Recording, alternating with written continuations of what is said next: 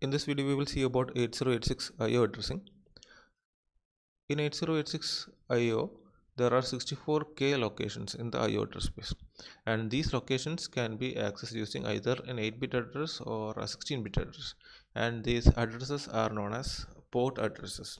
Okay, so if you see this IO map of 8086, the addresses are from 0000 in hexa to FFFF in hexa. So there are 64K locations, and it is shown that this memory map is byte addressable. Okay, so either you can use a 8-bit address or a 8-bit port address to access individual bytes, or you can access adjacent bytes using a 16-bit address or a 16-bit port address. Okay, so that's the accessing mechanism. Then for IO, only A0 to A15 lines of the address bus are used. So the remaining address lines, that is from A16 to A19, are in an invalid state. Okay, they are not considered for IO addressing. Then we need to see how we can access this 64K locations, and how the 64K locations are physically present in the system. Okay, that's what we are going to see. So first of all, about accessing the 64K locations, I already told you that you can access them using 8-bit addresses or 8-bit ports as well as 16-bit ports. Okay, let's consider the 8-bit addresses. So this 8-bit addressed memory map locations are mainly used to refer to the inbuilt system devices like timer, keyboard, etc. Okay, so this is the memory map, 64K memory map of 8086, and it is divided into the 8-bit address area and your 16-bit address area. So if you see the 8-bit address area, this is the range of the 8-bit address area. Okay, that is from 000 to FF in hexa. So if you see this area consists of the essential system devices like DMA controller, interrupt controller, etc. Okay, so that is the main purpose of this 8-bit port or 8-bit addresses. They are used to address the inbuilt system devices. And another important specialty is whenever they are used in instructions, they will be used as part of the instructions, or they will be stored as part of instructions. So for our port based IO, we will use two instructions, in and out. So consider these two instructions first. So if you see these instructions, we have area of the IO map like 19H, right? This is a 8-bit address, and this address, right, it will be actually be made part of the instruction itself, okay, or stored as part of the instruction itself. Similar is the case of this out instruction.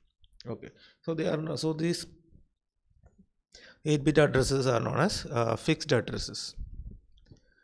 Okay, and these fixed addresses will access only or use only A0 to A7 lines of our address bus.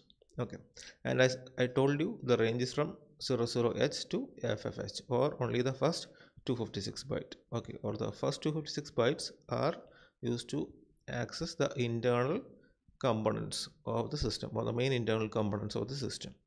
Okay, now we will see how we can access the remaining area of the 64K locations. Okay, so if you see the remaining area, that is from here to all other thing, okay, it definitely requires what capability beyond 8-bit addressing.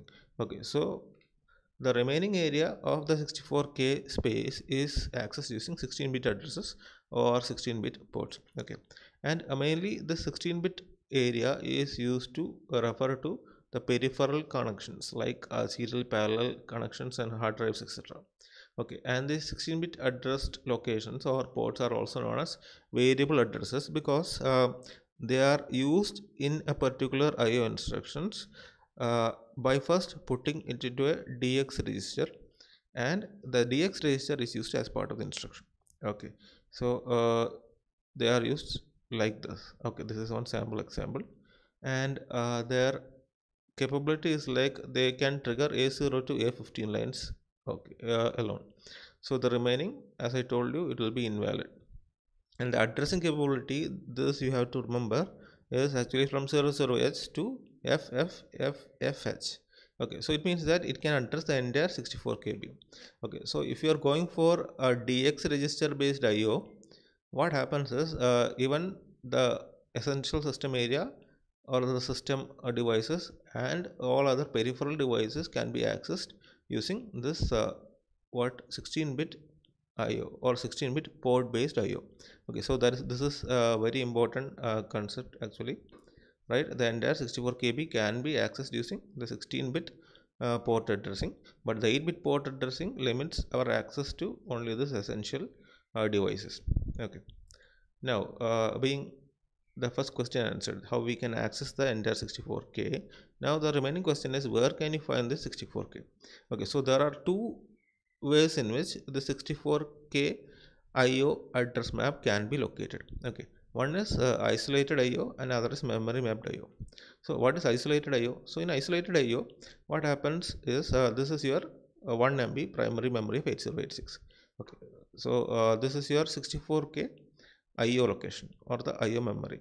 So this IO memory will not be a part of this entire 1 MB space. So that is meant by isolated IO. So in isolated IO, this entire 64K or 64 kilobyte space is outside the primary memory. So we have the entire 1 MB primary memory for our operations or available to our programs. Okay, it is not reserved, any part of the entire 1 MB is not reserved for IO.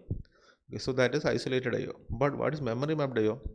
In memory mapped IO, a section of the primary memory, okay, in our case 64 KB, is taken and it is used to refer to the IO devices. And note that when we use memory mapped IO, what happens is any instruction that refers to memory can also be used. So that is one of the main flexibility of memory mapped IO, but actually it is not preferred in real world PCs because it takes up this 1 MB space and the instruction set can also be confusing. So what we go for usually is the isolated IO, in which the special instructions like in, out, inners and outers are used to refer to the input output ports, and they will be actually not be taking up any space in 1 MB space, and IO access will be convenient.